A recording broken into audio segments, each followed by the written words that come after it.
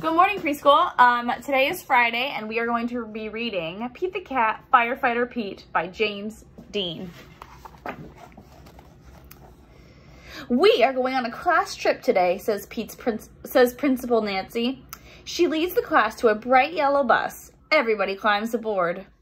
I wonder where we're going, says Pete. Where are they going?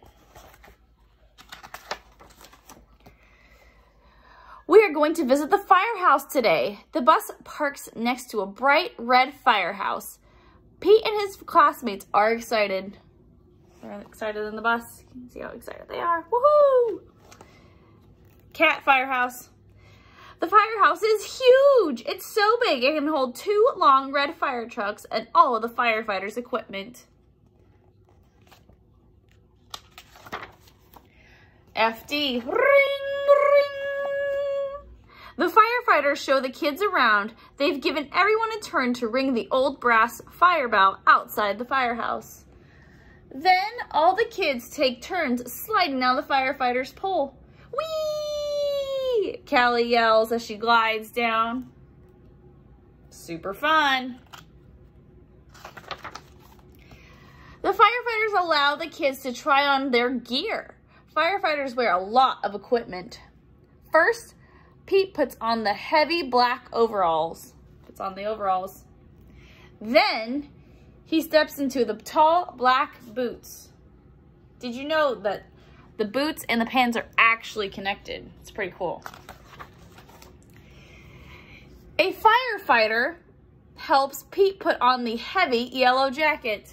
Yellow jacket at the bottom over there. Finally, they place the black helmet on Pete's head. The helmet at the bottom. Cat. All the gear is very heavy. Pete can barely move. It's meant to keep everyone safe. The firefighters allow the kids to explore one of the fire trucks. Callie sits in the driver's seat. She presses the horn. Burp, burp, burp, burp. It's so loud that all kids cover their ears. Look at, they're covering their ears because it's super loud. That way, when we hear the fire truck coming through the station, or driving through the neighborhood, you can definitely hear it because it's very loud. Then Pete turns on the sirens and lights. The sirens blare. Wee-oo, wee-oo, wee-oo. The lights flash red and yellow.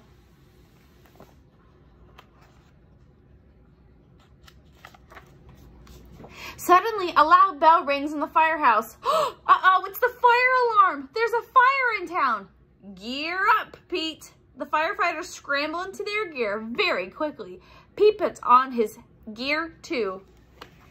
They have to put their gear on in 90 seconds. 1 minute and 30 seconds is what they would like firefighters to get their gear on. They climb aboard the fire truck and turn the sirens and lights on. Firefighter Pete and the firefighters are on their way. They're gonna go save the day. Ooh. Wee-oo, wee-oo, wee-oo. The fire engine races through the town and lights flash around and around. A firefighter presses the horn. Brrr! All the other cars move out of the way. When the firefighter's coming through and the sirens are on, we have to move out of the way. It's the law. There's a fire. It's hot and it's loud, but the firefighters know exactly what to do. They work together as a team to connect the fire truck to the fire hydrant. The fire hydrant's down here. That's where all the water comes from. Then the firefighters also attach a long, heavy hose to the truck. The firefighter Pete gives the signal and the firefighters turn on the water. Whoosh! The water gushes out very fast. Several firefighters must hold the hose to control it. Pete helps direct the hose as they spray the fire with the water. The fire is starting to go out. There's smoke everywhere. That's why they have to wear the masks, because the smoke is not good for our lungs. Oh no, it's Grumpy Toad. He needs to to be rescued. There's Grumpy Toad in the up. Oh no. The firefighter raises a long ladder from the truck. Crank, crank, crank. The ladder goes up, up, up, up, up. Firefighter Pete and another firefighter help Grumpy Toad climb down the ladder carefully. Woo! Yeah! The fire is out and everyone is safe.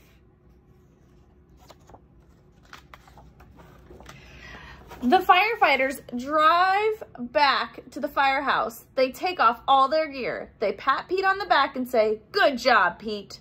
Firefighter Pete helped save the day."